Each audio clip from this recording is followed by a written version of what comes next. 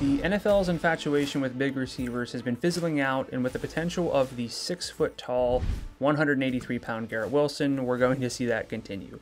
Wilson's profile contains elite draft equity and efficiency, and film analysis shows an ability to force missed tackles and pull in some highlight catches. The size with the elite production calls up some great comparables, but the main one for me is Jerry Jeudy, a first-round talent with straight-line speed and efficiency to show for it. Wilson might not post video game level stat lines in the NFL, but it's hard to see him not holding on to a massive snap and route rate, while always being a candidate for churning out targets that lead to first downs at all levels of the field.